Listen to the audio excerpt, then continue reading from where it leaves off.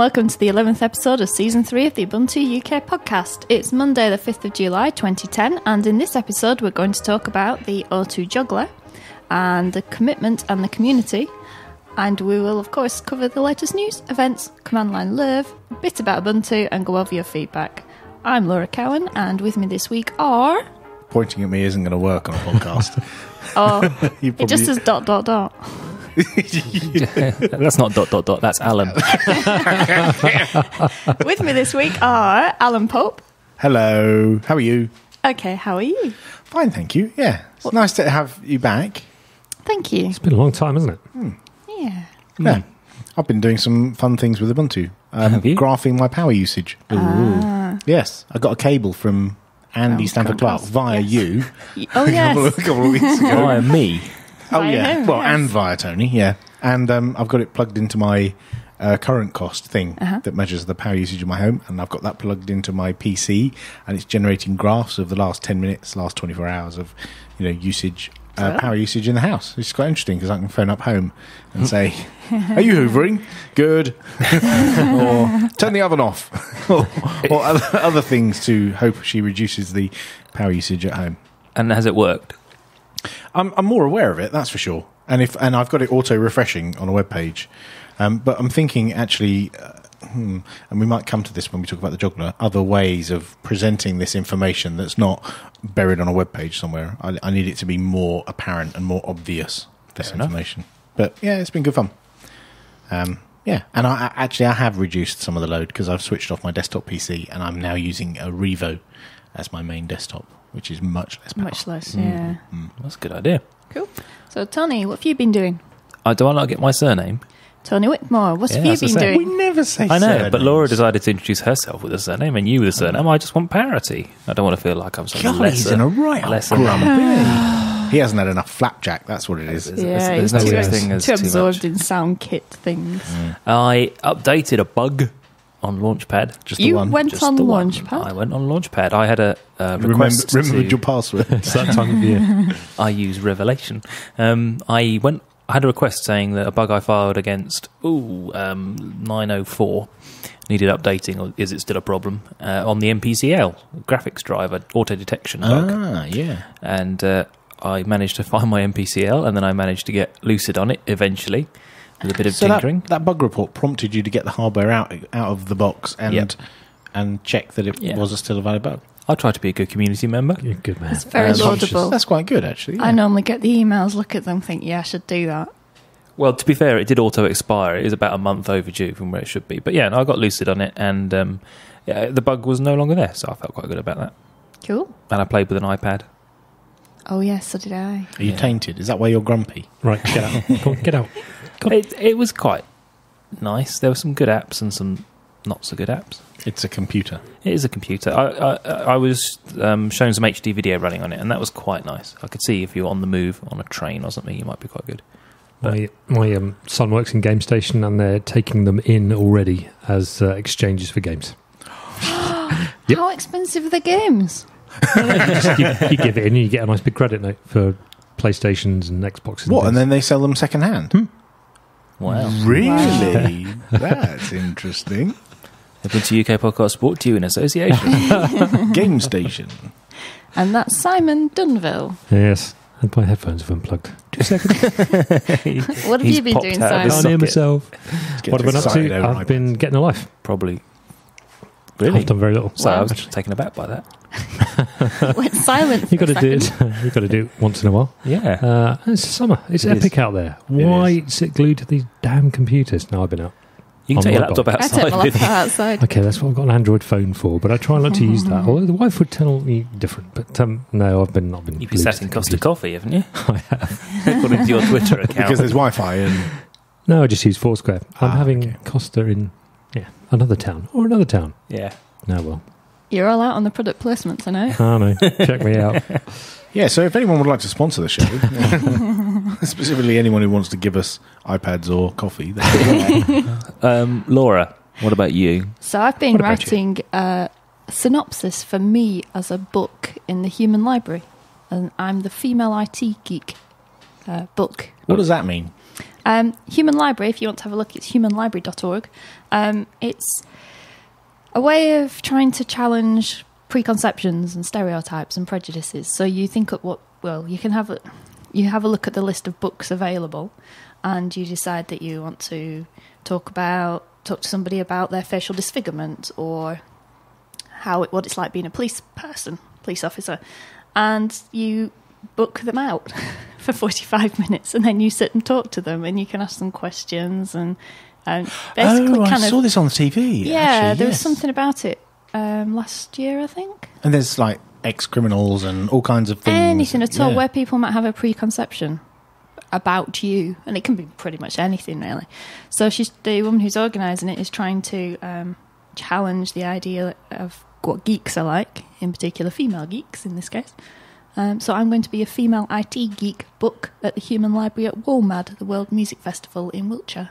The same day as org, which is why I can't go to org. And so people can book you for 45 minutes and talk to you about what your life is and how you don't fit the stereotype they probably have in their head. Yeah, well, I mean, for me, I can find out what the stereotype is from them. So it's a two-way thing, because I might have a preconception about what their preconception is. Right. And it turns out that people don't really think like that or whatever. So, yeah, I just talk to them. They can ask me questions, and I can ask them questions.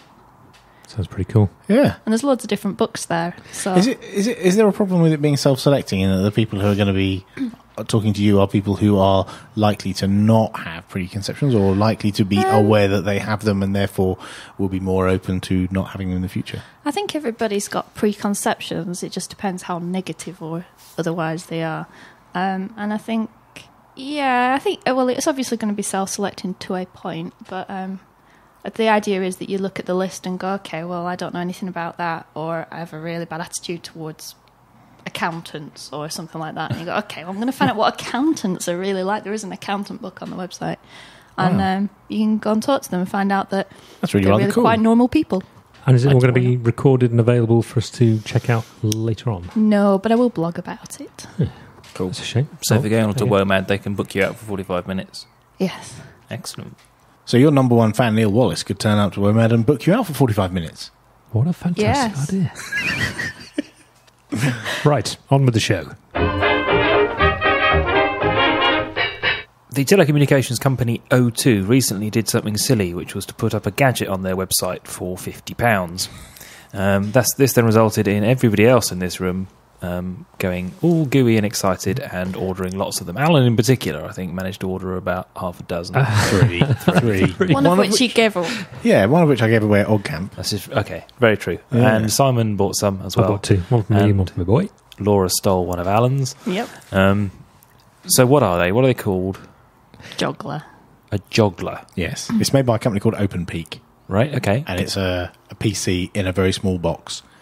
Can you buy them from OpenPeak directly? No, I think OpenPeak sell them to other hardware device manufacturer, Right. and they sell them to other people who then sell them on. So what is it? It's an EPC without a keyboard. Yeah, it's like a 1.3 gigahertz Celeron with half a gig of RAM, Something like like that. It's a very nice touch screen. Oh yeah, it's got a touchscreen. Yes. It's about this big. Again, that doesn't work well. The amount of practice on this whole 7-inch podcast screen, thing. isn't it? Yeah. 7 inches. 7-inch 7-inch screen. screen. But it's really nice. It's no bevel on it or anything. It's just this complete glass screen. So it's very like an nice. internet tablet, like a Nokia N800. Yes. And But- it's got a stand. It's not. It's not battery powered. You have to plug it in. Oh, okay. So you have to have it attached to the wall. Not attached to the wall. Attaching to the wall is actually a bit tricky. I mean, it has to be It's tight. mains outlet. Yeah. Yeah. But it's got a stand which is actually part of the heatsink. Right. Okay. So that's actually attached to the CPU inside. Fair So that's why you can't easily attach it to the wall, because the stand is fixed at like an angle, so the thing tilts up at you. So what was attractive about it, other than the fact that it was £50? That was a real That's a good opening clincher starter, for me, isn't it? because it was £100 and then they just went half price. Well, I'll do half price. Yeah, so it was £100 and they went down to £50. So And you I bought bought two. Bargain. Twofers. Great. Okay. So why did you buy one then? Well, I mean, what was it other than the fact that it was 50 quid? Well, I mean, I've got an EPC. If you wouldn't buy and one it's- when it was 100, why would you buy it when it's 50? Well, because it's a nice little bit of kit. I've got an EPC. It's great Okay. at what it does. So And this is a nice little piece of hardware which can do things for you. What, Well, make me my by tea? default, it comes with a Linux-based operating system Okay. with a front end that's written in Flash. Mm-hmm. But it's got a nice, big buttoned interface. It's a Right. bit like the original netbook.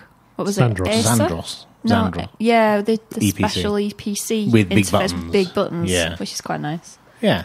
And Well-known it does stuff like Queen news. song. They market it as like a replacement for your fridge door, like where you put messages for other members of the family and Okay. shopping lists and stuff like that, and notes and stuff. But you can't take it down to the shops with you because you need to No, plug you it. wouldn't take your fridge door to the shops. I might take the note from the fridge. But then you print it off on your Okay. Yeah, this printer. And is kind of where the problem is, in that the thing itself, as you get it out of the box, there's not a lot you can do with it. Yeah, it's got a few apps, and there's like an app store With about thing. 6 apps in And it. you install all of the apps, and there's like, right, okay, The best one is Snake. yeah, again. Oh, what, the game? Yeah. So who runs the App Store? Is that O2? Guess. It's O2 branded, but it's hosted by OpenPeak. If you rummage around underneath, there's a bit of a community that's built up around hacking this thing and playing around with it. So it's of perhaps limited use and functionality if you're using the stock firmware? Well, Yeah. kind of, yeah. I mean, it depends what you want out of it. I mean, I've Could got a you- friend at work who's got one, and his daughter plays the games on it. I'm not sure what longevity that would have. Could you watch TV streamed online or something on it? Not by default. You have to install it. There are a lot of apps you can install Mm-hmm. that aren't in the App Store, but to install them, you've got to SSH into it. Nice. Which Well, It's all the that's usability because buttons. yeah, but that's because that's the hacking community around it. Yeah. That's not Yeah, okay. the O2 provided branded stuff. The O2 provided stuff gives you a radio. Yeah, So which if you is quite think of a nice. kitchen radio, Yeah? but it's an internet radio. So Okay. you've got all the digital radio channels in the UK, all the local radio stations, and you can set them as favourites and all that kind of stuff. It's got an alarm clock, so you could put it beside your bed and have it as an alarm clock comes on, put the radio on, as you would with an alarm clock. Yeah, fair enough. But like 30 quid more expensive than an alarm clock. And I guess it looks a bit like a picture frame, so you can presumably do a photo app. You could do that as well. It's got a USB port, one USB port. Okay. If you plug a memory stick in that's full of photos, it'll slideshow the photos. Yeah. And what's the connectivity other than that? It's Wireless. got wired and wireless. Oh, wired and wireless. Okay. And it's got speakers on the back, so it can play music. If you plug a stick in that's got MP3s on it, it'll play those. so now Fair you see why it's quite appealing to the geeks, because you can actually do quite a bit with it if you wanted to. Put it in the Yeah. kitchen. I mean, mine's got a web browser on with Latitude running, so I can see when I'm on my way home. Okay. So have you hacked yours? Yeah, Right. So what have you put on yours? it's just Ubuntu. Right. There's And no, how do you do that? Broadly. I spoke about this SSH. briefly What do you last type? week. DDIF? You make there are a couple of different ways, but essentially you download the netbook remix, Okay. put it onto a USB stick. Remember not to trash your own master boot record, Oh, otherwise yes. I your remember you laptop won't saying that start. now, yeah. And then It's a you voice just of experience. plug it into the joggler, boot it up, and away you go. Yeah, by default, Okay. it'll boot off of a USB stick that's plugged in. Nice. Instead of the operating system. It's a bit of a quirky device, though. It's not got a BIOS. It's got EFI, a bit like a Mac. So Right, yeah. it's a bit quirky, and once you get your head around to that, and you have to tweak the boot process on the USB stick. But there Right. are pre-built images you can just download and blat onto a USB stick, and you're done. So I finally got round to playing with Alan's spare juggler. Spare Spare. juggler. Spare juggler. Last weekend, was it? Something like that. After quite a while. What did you do to it? I did exactly what Simon said about putting a USB bootable Ubuntu netbook, but the special juggler version with all the fixes in, and basically the device itself I don't find that interesting, but I'd quite like to use it for prototyping as a touchscreen. Coming back a little bit to what Alan was saying about displaying current cost stuff on it. Yeah. So I was trying to get it so that it would do a full screen browser, so you could have kind of JavaScript based things in it, but so that you can't just drop out of the web browser easily, so it just becomes an appliance. Like a kiosk mode. Kiosk mode, basically, yeah.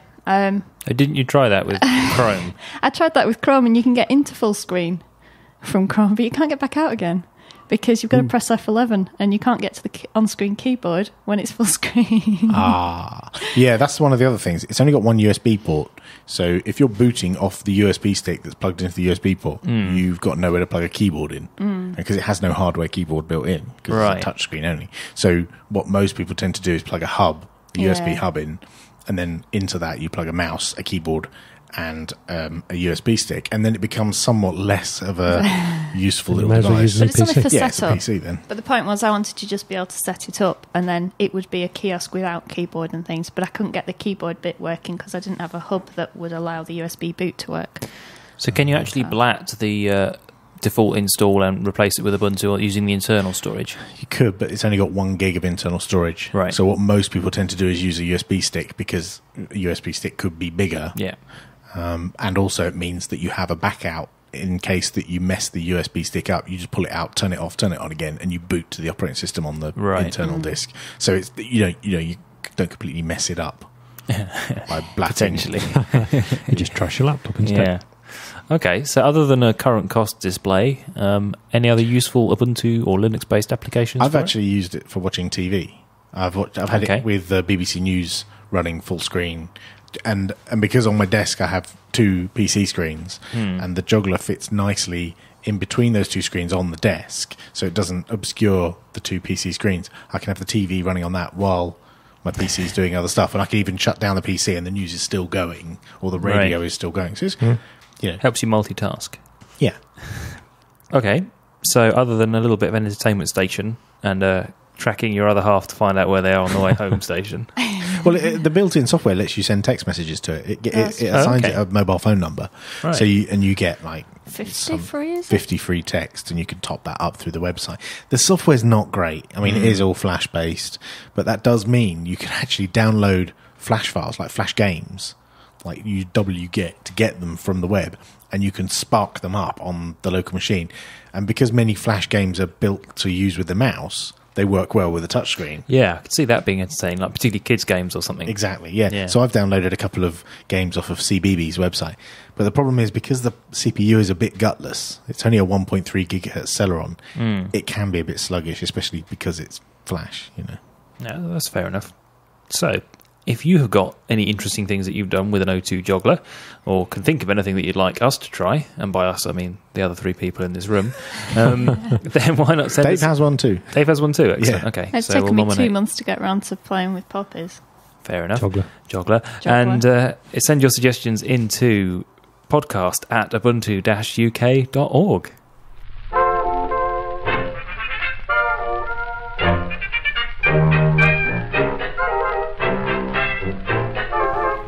In the news this week, The BBC have joined forces with ITV, Channel 4, 5 and others to produce a platform for streaming TV, based on an open framework. The solution, called Canvas, has drawn criticism from Sky and Virgin Media by using license fee money to help support the project. Sour grapes. wow, aren't you sick of having all these different ways of viewing TV? I mean, obviously this is very UK-centric, but it's the same in other countries. Like every organisation has their own content delivery platform, or whatever they want to call it.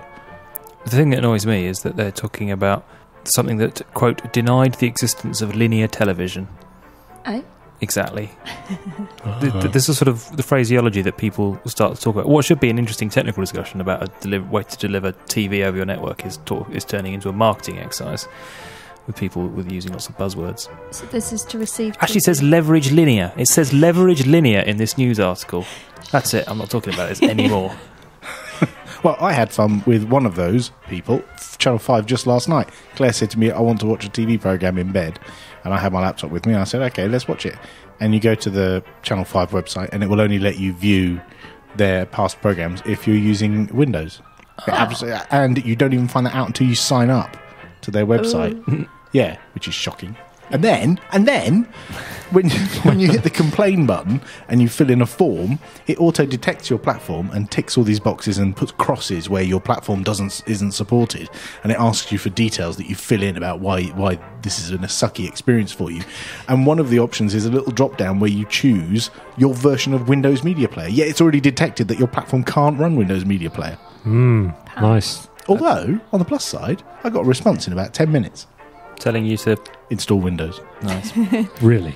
So back to Canvas. No. That's all everybody would need to know about Canvas. That's covered that very thoroughly.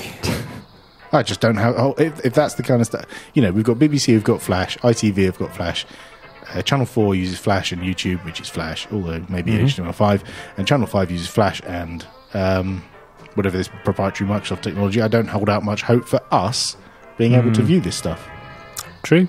What? I don't get what it is. Is it for viewing it over your internet connection? A unified platform for watching TV programs on your computer. He says that and waves his arms as if I understand what wavy arms means. Well, at the moment, if you want to go to watch a BBC programme, Yep. you go to BBC's website. If you want to watch a Channel 4 programme, you go to Channel 4's website.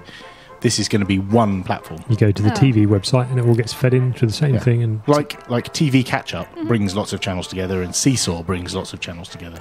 It's a thing like that. I don't use any of those. I don't use the TV, so I don't care. Am I the only one who watches any telly? Yes. I started watching iPlayer on my phone. Because you can. Great, just because I can. Try watching Channel 5. Good luck with that. Yeah. Users of phones running the Linux-based Android operating system are twice as stingy as those using iPhones, apparently.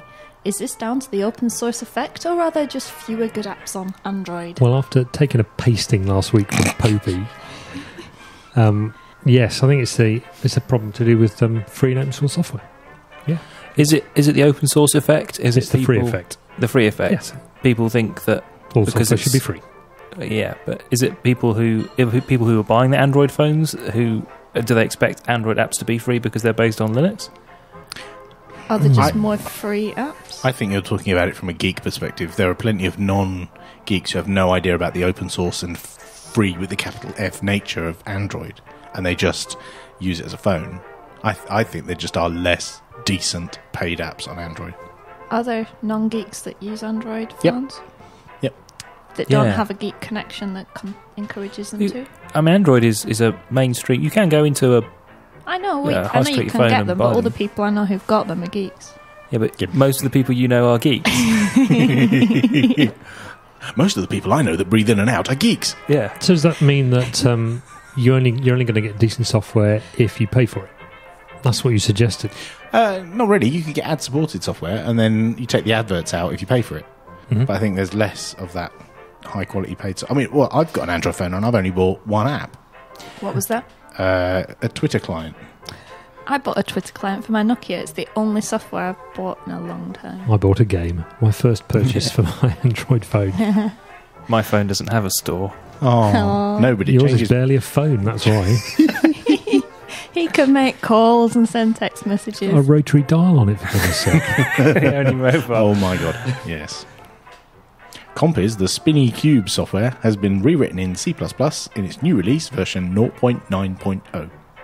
Why? Kiddo. I have no idea. What was it written in before? C. So they've just added 2 pluses and it's better? Yeah, of course, that must make it better. I think they've merged a all few they've projects done. as well. They brought in some stuff from Yeah. other Compiz. Nomad and Compiz ++ have been merged yeah. into Compiz. And they've dropped Compiz Fusion, I Yes. think. Yeah. So when does this hit Ubuntu and the like? I think there's a PPA for it already, I think. Yeah, Maybe. but non-PPA? Is it just sort of rolled in kind of? I'm not sure, actually. It'd probably I be don't in know what they do. 1010, might it? Yeah, I'd have thought so. Well, we've just had the freeze from importing from Debian. Oh, really? Okay. Yeah. So, for Maverick. Yeah. But that doesn't stop stuff getting in. If there's a good reason for having it. And Wow. spinny cubes go all the way. Oh yeah, totally. There's a business case for those. There's a surprising number of people who really love the Spinny Cube. I love the spinny cube. Builds of Ubuntu and Android for HTC's HD2 phone have been released for testing. Yeah, it's quite a HDT? funky phone. It is. It's a Windows phone. It is, at the moment it is. Mm. I saw one in Monaco. Get you. When we were in Shopping. Monaco shopping around, and the hardware looks absolutely lovely. I was a bit smitten. It does look a gorgeous Where did phone. you see it? In It's one of the shops in Monaco, in that big, expensive shopping centre where we wandered around and couldn't With all afford the anything. bling. Yeah. Just walk back out again with a carrier bag. Yeah, that's it. I stole that as well. But no, the hardware, it looks absolutely swish. It's slim. I mean, the screen is massive and the bezel is tiny. It looks really, really nice. It is a gorgeous looking And phone. it hasn't got a rotary dial. It hasn't on got a rotary dial on it. Is this you coming into the 21st century although you were looking at a Windows mobile phone? I didn't know it was Windows at the time. I assumed it was Android because, you know... because it's HTC, so they put their thing on the front of it, and they all look the same, really. Yeah, I thought it was HTC. I assumed it was Android, and it was only when I looked it up on the internet later that I realised it was Windows. It was only a display model, so it didn't have a real display on it. But if I was to drop my phone and smash it into 1,000 pieces accidentally, I'd probably look at that one. Even though it's a Windows mobile phone? Well, if I could get Android or Ubuntu to run. Right. Lightspark, a modern, efficient and open source Flash player implementation, has reached a version 0.4.2, which includes support for H.264 videos on YouTube. The good news for Ubuntu users is that there's a PPA. What's H.264 videos? Codec. Oh, It's used by YouTube. It's used by lots of things. just means you can play YouTube. Yeah. It's just video. It's not like a full Flash environment, is it? Not like for using it on websites and things. Like games and stuff like that. I don't know, actually. I've not tried it. I think it says it's just video. It's just for doing video, is it? Oh, and it drops to Ganache for anything other than video, doesn't it? So you can have both Lightspark and Ganache installed. Oh, right, okay. And it drops to Ganache for the other stuff. There are some events coming up. Yay! That's better. The second Ubuntu User Day will be on July the 10th in the Ubuntu Classroom IRC channel from 9:45 UTC until 3 o'clock UTC. That says 3 o'clock. I don't know if that's 3 o'clock in the morning or 3 o'clock in the afternoon. It's all on one day, it says. It's all on one day. Cool. On July the 11th, aimed at new users of Ubuntu, Ubuntu User Day will include classes on installing and setting up Ubuntu, a partitioning 101, command line basics, information about the kernel, and much more. You don't need to be around for the whole day to join in, so stop by. A complete list of courses is available and can be found on the wiki, and we'll post a link in the show notes. Information about the kernel for new users. Now, that might be interesting for people testing. I think this is something that JFO's doing that we talked to him about in our interview. It's Ubuntu Developer Week again from the 12th to the 16th of July. You can learn about developing on Ubuntu, packaging, the relationship between Ubuntu and Debian, improving Ubuntu, and loads more. Yeah, there's loads of sessions on. More IRC stuff. Yes, all on IRC. It's busy next week with the National City Learning Centres Conference running in Leeds in the UK, and speakers include BBC Tech reporter Rory Keflin-Jones, Canonical's Matt Barker, and Ogcamp's very own Laura Tchaikovsky. So what are they doing there? I think from memory she's talking about women in open source, but Yes. that could be a lie. Yes, she's doing a section on Ubuntu women. Okay. We're going to do I was going to OrgCon. say also, now with new confirmed attendee, Alan Pope, OrgCon on the 24th of July. Yes, that's right. You're going along to it. Where is it? It's in London. It's on Saturday the 24th of July, and yes, there are going to be people there, including Cory Doctorow and others. Tom Watson, the Tom MP. Watson, yes. And you. And, well, I'm not speaking right now, I'm just attending. You're going along. Yeah. So if you want to go along and sit behind Alan in a talk, And pre-chew my food. possibly rub his ears or something. Sorry, private joke. I'm good. Not that private anymore.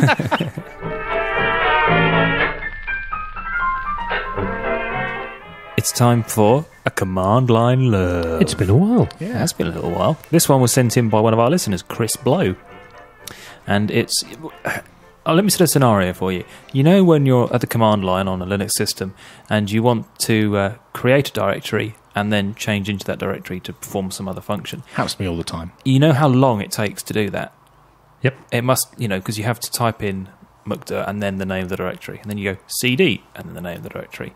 It's drag. seconds. If it is a drag, if you add up all the time you spent doing that when you could be doing something else, that would be quite a lot, perhaps 5-10 minutes a year.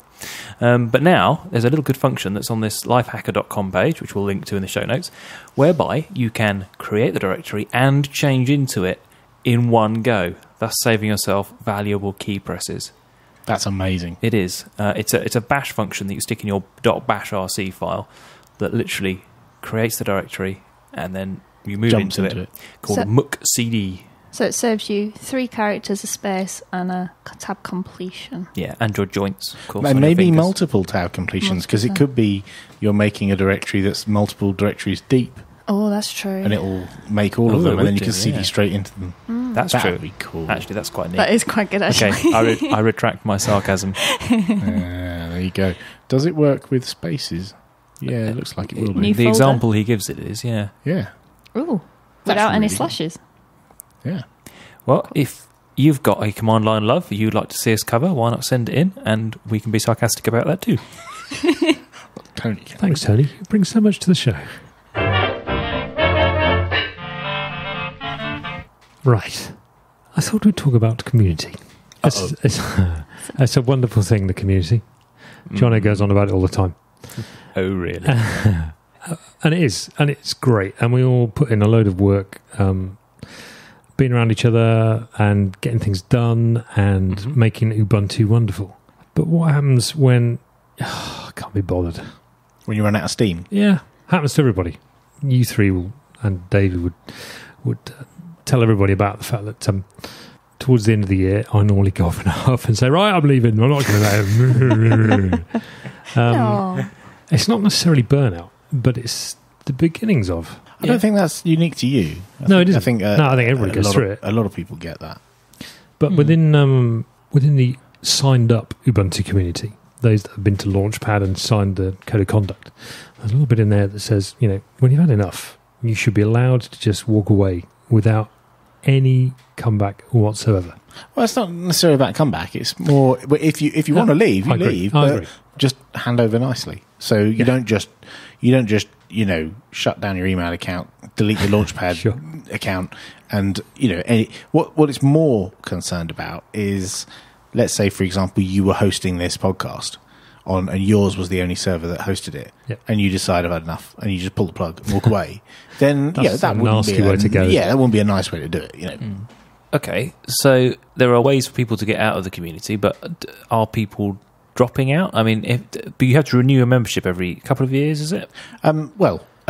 Membership in terms of Ubuntu membership. Yes, Ubuntu membership. If you are an Ubuntu member, so you've gone through you've been doing work for Ubuntu for a while, and you've attended either in the past the community council meeting, or you've attended one of the regional membership board meetings, or a developer membership board meeting if you're a developer inclined rather than loco community inclined.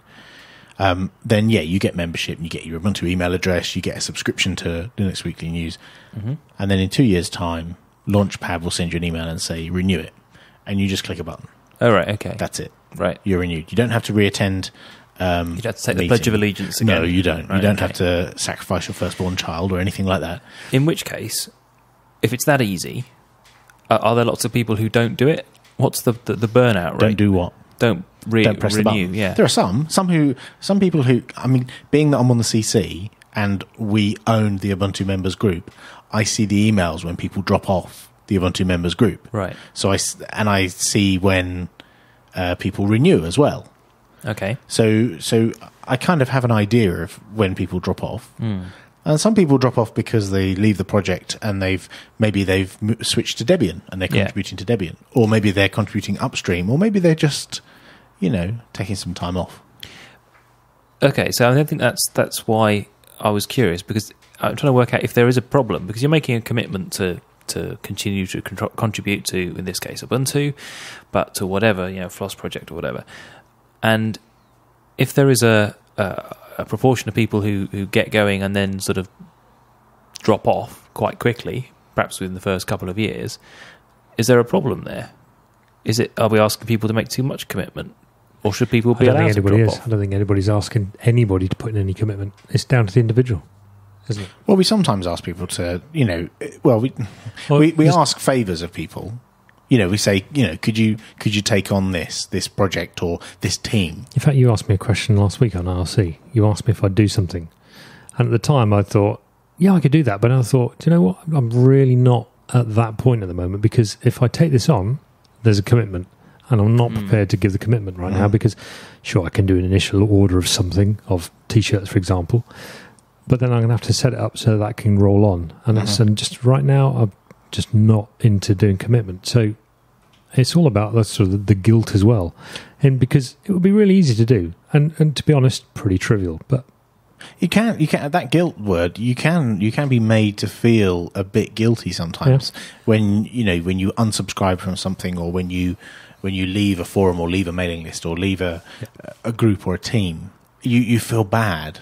Or flattered. Perhaps the flip side is flattered to take on responsibility for something you're not really that interested in, but because, I don't know, somebody you respect has asked you to think about doing it, you might think, oh yeah, okay, I'll do that, and so I'm really pleased that so and so has asked me to take on this little bit of responsibility. It is but then your heart's not really in it. Yeah, and it's if you'd make an active decision to not be part of it anymore by unsubscribing, that's one thing. But if you just let it carry on and you press the button, but you're only half with it because, as you say, you're flattered to be part of it, but you can't really commit. That's a problem for everybody. Then we do have that. We do have people who it's fairly obvious they got their membership 2 or 3 years ago, and when the renewal mail comes around, they hit the button, whether they're active in Ubuntu or not. I don't think we're looking to fix that. I don't think we're looking to try and, say, well, you're still a member, you should be doing something.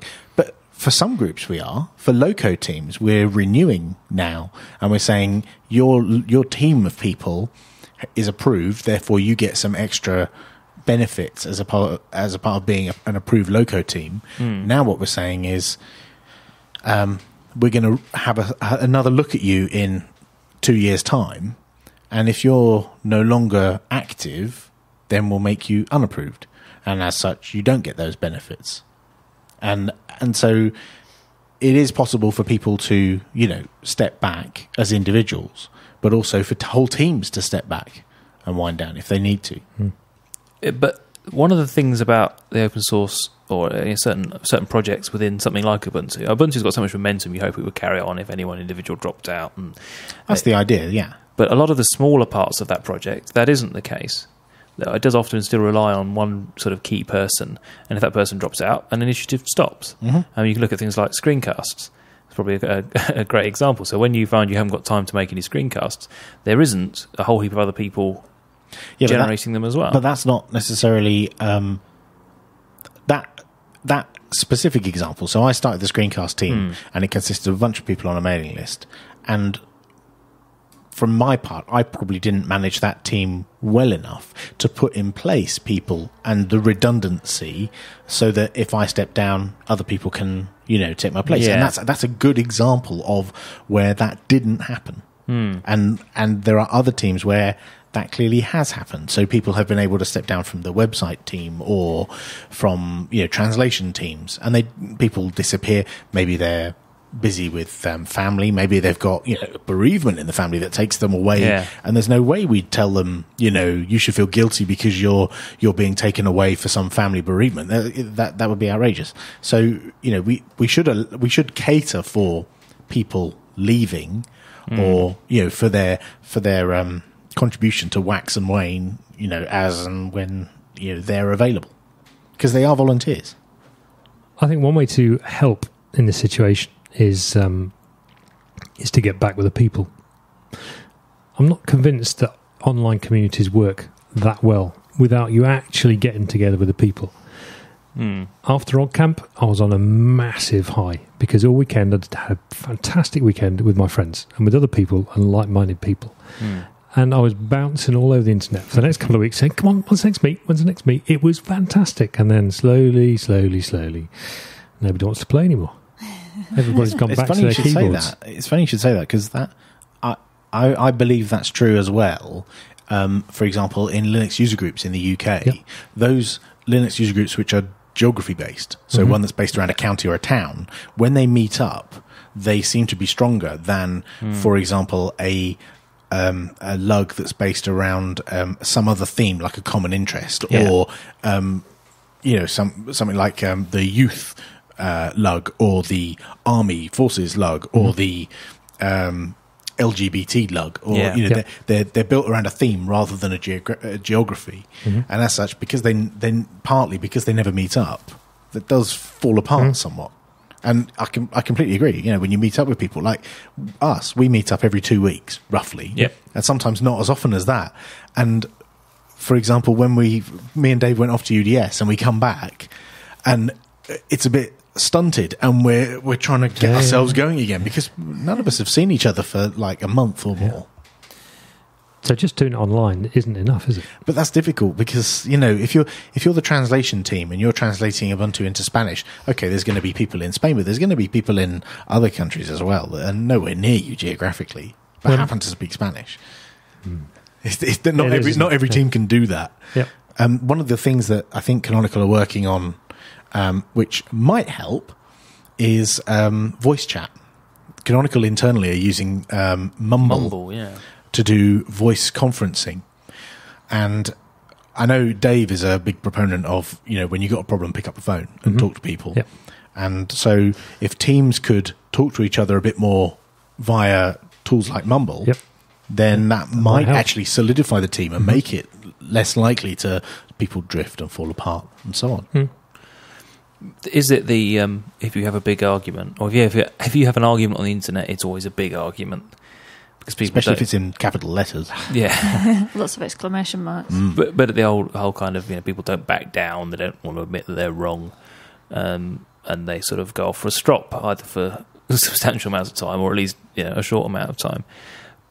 But that tends to happen a lot less if you're face to face in a meeting with somebody. It's harder to tell them that you disagree with them in a nasty, aggressive way. Because you can see the little face just crumple. But partly because it shouldn't get to that stage. If you're seeing them more regularly, the chances that you're going to be typing angry text at someone, you know, is much less because you're looking at them. You know.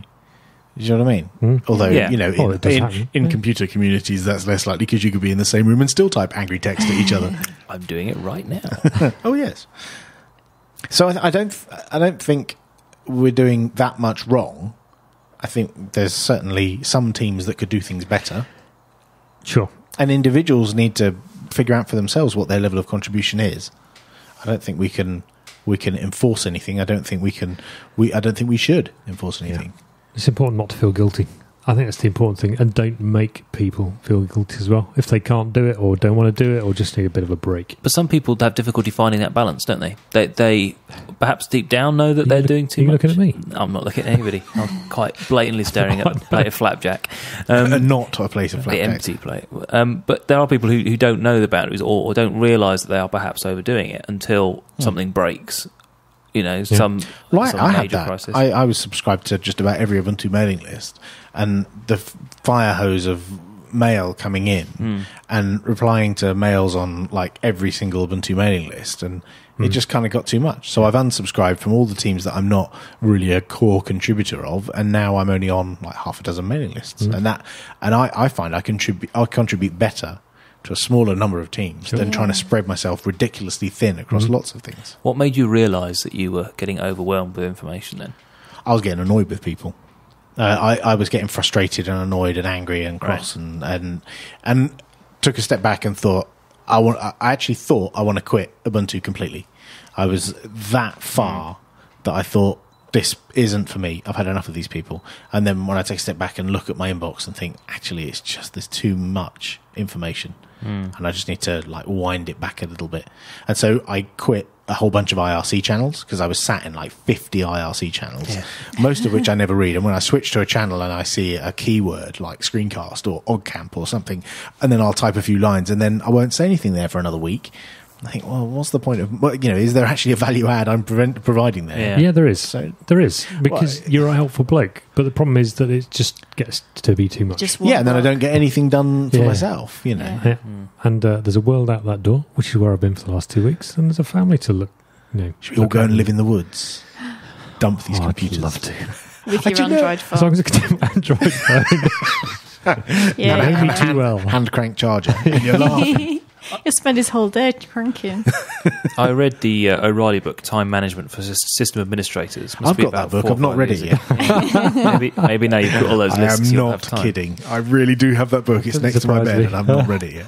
And whilst a lot of it is sort of in terms of the context of work and balancing, you know, activities at work and stuff, it does have some very good tips about, you know, leaving work behind when you go home, or at least sort of saying, I'll do an hour tonight or 2 hours tonight, but then I'll go out tomorrow night and go to the pub or go have a meal with friends or just spend time with the family or whatever. Limiting the number of places you're getting information from. I'm subscribing from a mailing list every month. To keep the list down until you get to the point where you really, really, really can't quit mailing lists. It is difficult as a contributor in your spare time, inverted spare time. If you've got a day job that isn't Ubuntu, you've got a normal average person day job like all of us do. Yeah. And then in the evenings and weekends, you spend a bit of time doing, contributing. Then it's difficult knowing when to stop and when, how much time is enough. Because, if you've got meetings in an evening or and you've got to prep for those meetings, or then you think, actually, I've got to file that bug, and it kind of gets on top of you. For me, but it's a case of not feeling that pressure. Like this bug that I talked about in the intro about this graphics problem. Mm-hmm. I had the email to do it. I left it in my inbox. I thought, I'll get time. I'll have a look at that. I'd quite like to do that and contribute. But I didn't let it get to me that I hadn't done it. And it wasn't itching away at me to make sure I did get it done by the time it closed. I sit in... I really think very carefully before joining another IRC channel. Because I know that my information flow, I try to keep less than 10. See, he's read the book. I have read the book. You have mastered the addiction. But I genuinely think carefully about adding another thing in because I know that it'll become something I want to keep up with. Yeah. Well, you see, that's very true because as part of my cull, I got rid of a load of IRC channels. I unsubscribed from a whole bunch of mailing lists. And also, I went through all my bug mail from Launchpad from all the bugs that I was subscribed to. Yeah. And there was loads there that, some of them affect me now. Some of them affected me 2 years ago. And people are still commenting on how this thing's broken. And I'm thinking, what value am I getting from that? So I unsubscribed from a whole bunch of bugs. And incidentally, I found a bug unsubscribing. I must file that bug. So it's just a spiral because there's a bug in the unsubscribing from bugs thing. But yeah, I agree. I need to, and everyone, if you're feeling overwhelmed, reduce the overload. I like the blog post that you quoted once, Alan. Somebody saying that it wasn't that they didn't have time; it's just that they weren't prioritising things now. Oh, that's Matt Zimmerman wrote a blog post. I think it was about when people ask, "Can you do this for me?" and you say, "I didn't get time to do it." Yeah. It's actually I didn't want to do it. I chose not to do it. Keeping that in mind always helps me because I just go, there's nothing wrong with saying I just can't do that. Yeah, no is a magic word that I find it difficult to say. I like Simon's idea of going and sitting outside and enjoying the weather, particularly in the summer. You see, I tried that on Friday. I went out with Alan Lord and Alan Bell from the Open Learning Centre. Yeah. We sat in a pub, drinking beer, and then all three of us get our phones out and start playing around with Android phones. Could it possibly have been the company you were with? Yeah, it could be. Yeah. But even then you're outside, you're chatting, you're interacting with people. My mum got us a garden parasol so that I could sit outside with my laptop. Don't do it. Seriously. That's where these Pixel Qi displays that the OLPC has, we don't want them. We don't want them because then we'll be outside and using our laptops outdoors. That's wrong. I think if you feel your brain getting too overactive, then it's time to go and do something else. Yeah. If you can't get to sleep because you're thinking about that bug that you couldn't quite fix or work out what was going on, then too much. Yeah, that's kind of the balance point between being a normal person and being a serious hardcore geek where you stay up all night just regardless. Yeah, I mean, I have my weekends where I do a Saturday, and I'll geek out for the Saturday, and I feel really good because I'm enjoying it and I'm playing around with technology, and that's one of the things I like to do. But then I make sure I draw the line, and then I have the evening off, or the following day I go do something else. And it's all right once in a while, but if it's every weekend, or every evening, it's addiction. It's simple addiction. It's just mastering that addiction, isn't it? Yeah. I'd be interested to know how other people cope with this, and how people have left communities and how they've rejoined. And absolutely. I read an online article by a woman who's a gaming geek, and I can't remember her name, but she considers herself a geek, and she was asked what defines a geek. And she talked about how she'd been growing up and she was into games or computers or something, really, really into it. She had lots of friends who weren't geeks, but she grew up through her teenage years not knowing anything about makeup. And then she happened to do some kind of video, or she was on something like GMVT, GMTV. And for that, she suddenly realised she didn't know anything about makeup. And so she went home and learned everything there was to know about makeup because she's Obsessive. a geek and she has to do that. Yeah. And so now she's the expert among all her girlfriends. Right. And it's that kind of... I think that's probably more likely to lead to people burning out because that kind of... Is that an obsessive personality Absolutely. trait, though, Full rather on. than But, yeah. But if it's a lot of us geek have that. thing, Yeah. yeah. Send us your tips on what you do to keep balance, or have you failed and flown off the handle at some point and gone and told people to go away in not so nice language? Or what subject did you learn obsessively? Like Yeah. makeup. Send us your feedback to podcast@ubuntu-uk.org. It's time for the bit about Ubuntu. Oh yes, I was expecting you to say something wrong, and so I can contradict You were ready to very call, quickly. yes, and then I excellent. just came with, oh yes, He's given up. He has given in. he is. It Have I will- beaten you all down? Yeah. Although, actually, I caved. should have called it Ecosphere. Yes, So that's what I was expecting wrong. you to do. Yes. Yeah, don't call it that, Okay. or do it, and then I can tell you off for doing it. Okay. It's time for the Ecosphere. No, don't do that. Oh. See, there's a bit of shtick. Oh. I said shtick. What's first in the bag of eco things? There's a bit. Mhm. It's There's a bit about Ubuntu. Just a little bit. Ubuntu Weekly News has hit its 200th issue, and it's still going strong. Excellent. Yeah, Mark Shuttleworth blogged about it. And, it's every week. Really? Yeah. Do you read it?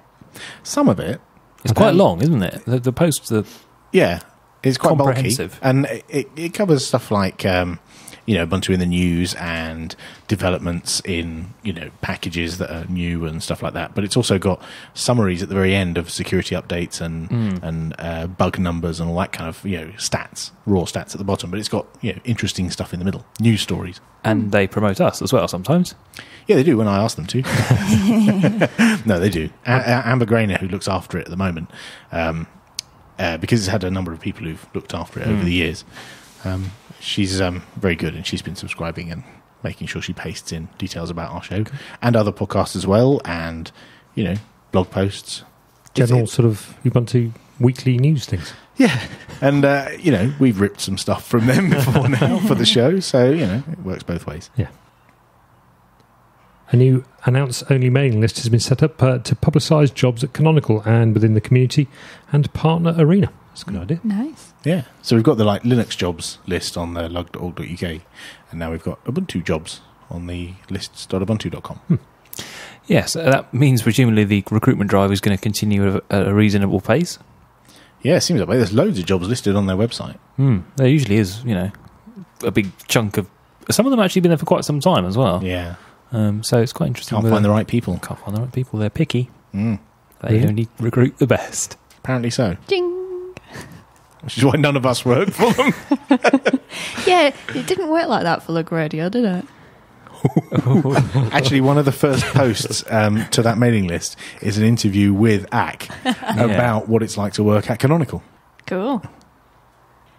Joe Shields has released a new version of his Grub theme, which mirrors the Ubuntu default logon screen for kernel selection. Yeah, it's quite nice, isn't it? Yeah. So the grub screen where you normally see a bunch of text that's got Ubuntu 9.10 and then the kernel version. tab, and hit It's been a long time since I saw that. that kind of... Yeah, because we hide it now, don't we? You have to press a button to see it. But even then, it's not pretty.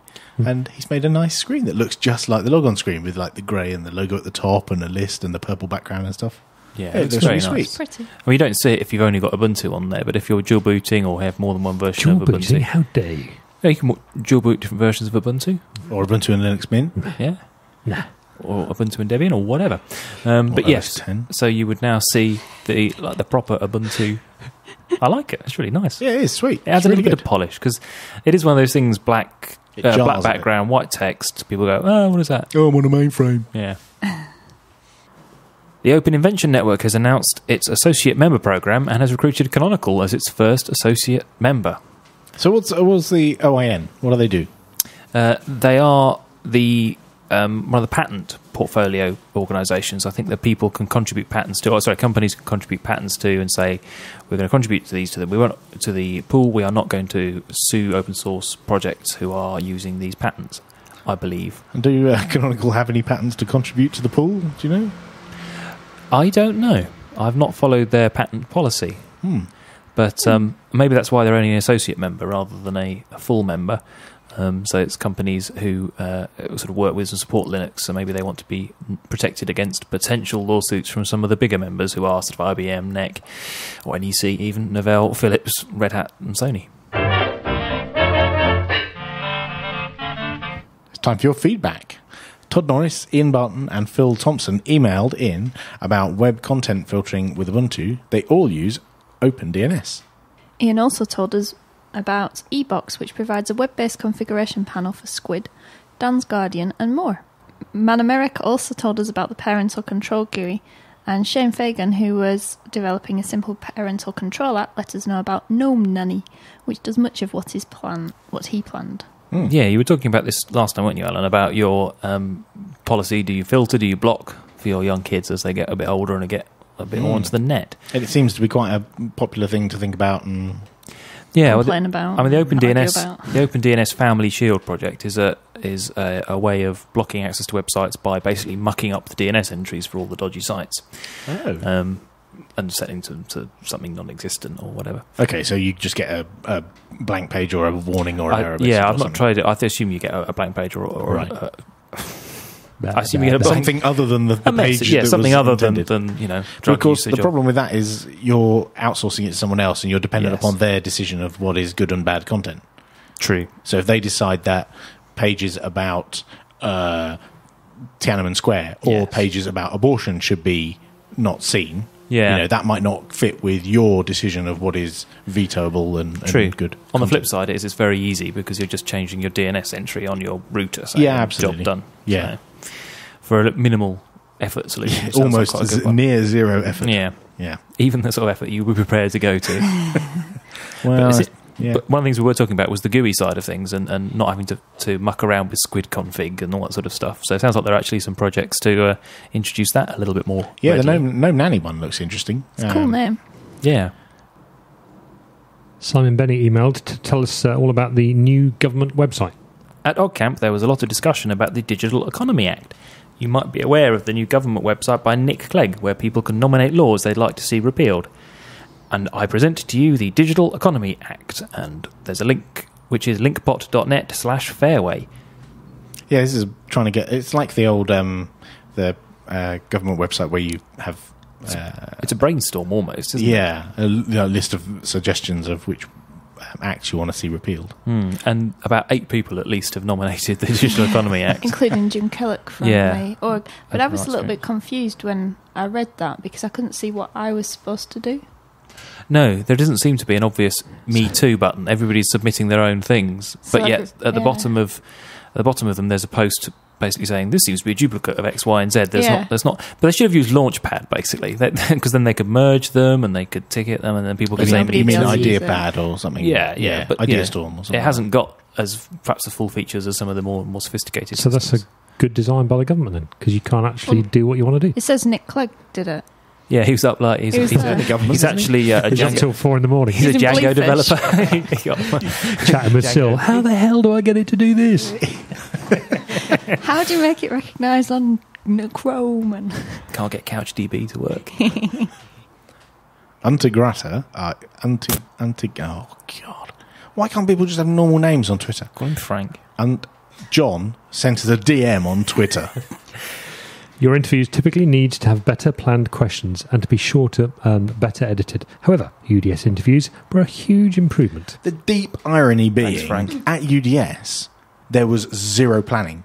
Me and Dave walked around on the very last day of UDS with... Oh my God, we've got to get some with Tony's handheld recorder, and without any planning whatsoever, just walked up to people and went, "Will you be interviewed by us, please?" And they went, "Yeah, all right." And in some cases, no. And we forced them to anyway. people do say no quite a lot, don't they? Yeah, they do. They do. But we calmed them down. And then we just asked them questions. There was zero planning. So... that is an interesting bit of feedback. It is, because it's got to be, if you hit them with pre-planned questions, it gets really quite boring and... Yeah. Well, they could be pre-planned that we've thought of, In advance. not told them. Sure. To be fair, whenever you've got Dave in an interview, there's always an element of randomness that comes creeping in. Why, yes, I'm glad you asked me that. I'm not sure it's the planning so much as the locations often, because, standing outside the toilets on the Eurostar or in a pub, and it adds a little bit of something. Je ne sais quoi. Je ne sais quoi to it. We have done interviews in lots of different ways. I mean, we've had Matthew Paul Thomas here in my kitchen. Yep. We've had the two Allens and Simon Phipps in Studio A at your house. Studio A. We've had people on the phone like Matt Griffin and Mark Shuttleworth. On the phone. We've Mark interviewed Shuttleworth people. phoned our house. And we've had interviews with people in my hotel room at UDS. The guy from Freescale and also Ack and Matt Griffin was done in my hotel room. So we did a load at UDS in Mountain View in what was essentially a broom cupboard. Yes. About 8 people crammed into it. That got a bit hot and sweaty, didn't it? So really what we're saying Quite is that you're lucky that they get done. Yeah. And we don't do a huge amount of editing. Simon does all the heavy lifting on the editing. But in order to keep our workflow light, we don't edit, as you can probably tell from listening to this show. It's tricky because none of us are journalists. We're cuts a little. Whatever we do, it's not going to appeal to everybody. A lot of people got a lot out of the interviews, but not everybody. So we'll take it on board. But well, it's good. Yeah, we appreciate it. The Was feedback, positive totally. feedback, Yeah. so that's good. We are getting better. Yeah, practice makes perfect. Yeah, he said the UDS interviews were a huge improvement, and those are the most recent ones we've done. So that must be good. We'll take that as a pat on the back. Yeah, let's just not go downhill from there. We had some feed camp from Og Camp. Sorry, we had some feed camp. Feed camp, great idea. Just coming off the back of the professionalism comment, practice makes perfect. Right, we had some feedback from Og Camp, or about Og Camp, which is all 2 months ago now. But this is the first time that we've had 4 of us together since Og Camp, which is really quite scary. Someone commented on our blog asking if we really used the first 8 minutes of the live show for thanking people. Yes. To which we said, yes, we did. Thank you for listening.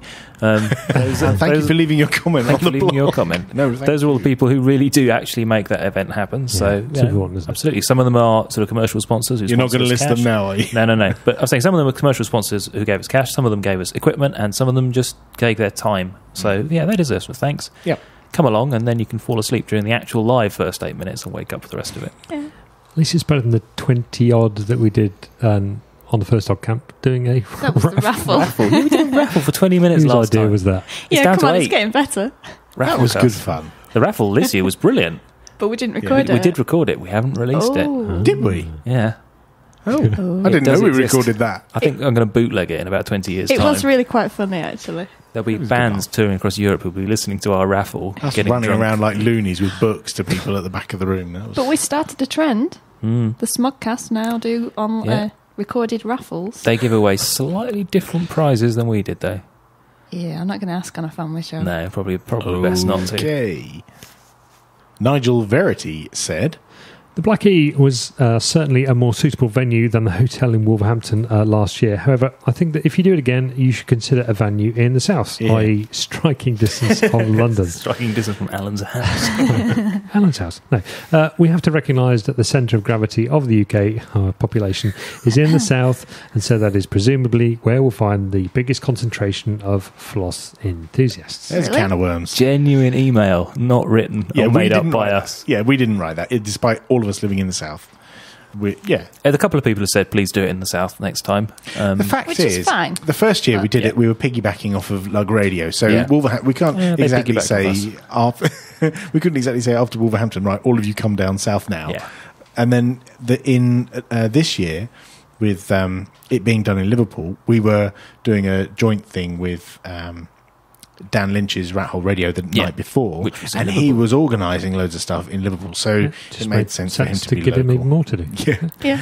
So, but also, it's quite nice to alternate or something, because otherwise all the people in the north have to pay to come down south. and it's not cheap to do something in London. No. I probably would say I don't think Og Camp will be in London. Ever. No, absolutely. Not unless There's a wins the big lottery. sponsor who Although, wants to find us a venue. Nigel does say within striking distance of London. I'm not sure what that means. But even striking distance of London. Yeah, Still an hour on the train. Let's say an hour on the train gets you to here Southampton. or your house. Og Camp France. Excellent. Come up with a venue and let us know, and Simon. then we can use it. Simon, are you an hour from London? Can we have it at your house? That's a good idea. Do it on the Salisbury Plain. Ooh. Og Camp the Henge edition. Get the Have mini henges. You're not coming into the Stones. Go away. Tony Webster wrote in, The general atmosphere was great, and given the resource constraints, the organisation I thought was excellent. Get that? Yes, Excellent. My only criticism, which I don't know how you get round, is that there was usually a clash for the talks we were interested in. Any chance the transcripts, slides, videos, etc. of the talks being put up somewhere at some stage? Yes. Some of them. Daubers, Matt Daubney, has put up some of the talks on his Blip TV account, which I think we're linking from the OggCamp website. Yeah, daubers.blip.tv. I'm probably out of date with that. So But he certainly had a few up there. Try and update that. Maybe we could email all the people, because we know who talked, if we could ask them for their slides, and maybe we could put them on the website. That's true. And the Talkhouse chaps did video the main stage talks. They're still working on it. I haven't seen anything Twitter released stream. yet anyway, so hopefully they will. I'm just worried. I've just loaded up Matt's account and I think it's about to start playing. Yeah, so he's got the keynote from Simon Phipps up there and the panel discussion. And my Mum Buntu. And your Mum well. Buntu, yeah. Yes. So I think those are quite a good selection there. But there's always a bit of a conflict. You can't please everybody. So many good quality talks, you can't get to them all. Well, I think that's a sign of success. It is. If there's loads of talks and you're conflicted as to which ones you want to go to, that's much better than staring at a page and thinking, well, there's nothing really I want to go to. Might as well go to the pub. Yeah. My mum recommended Ubuntu. Oh, thank you. My mum recommends it as well. You're doing well in your target demographic, then, aren't you? 2 out of 2 mums who've tried it. Simon Benny added, I attended OggCamp and had a really great time. I just wanted to say thank you for all your hard work that you put into the event. It was really great. Are there any more T-shirts or mugs left that we can buy? Funny you should ask that. I think all the T-shirts went, didn't they? Yes. There may be a handful left, but basically I think they've all gone. Katie did a fantastic job of She did, flogging yeah. everybody a T-shirt, pretty much. Yeah. But there are a few mugs left. And Dan, I think, is trying one to of them's in Liverpool. Yeah. Dan, I think, is working out how he can arrange shipping. I think Dan's mum is going to be employed to take them all down to the post office on a regular basis. But yeah, so listen to Linux Outlaws, I guess, and hopefully he'll be able to tell you about that at some point. Listen to us too. Yeah, of course. But Everybody unsubscribes in order to find out about mugs. because you can only listen to one podcast at a time. Yes. Yeah. But listen to Linux Outlaws. Hopefully they'll have some news sooner or later. And that's all your feedback.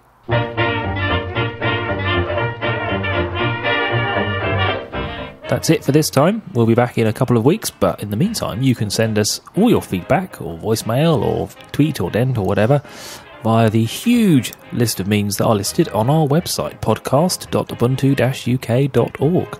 Yeah, see you next time. Bye. Bye-bye. Love you. Bye. Adieu.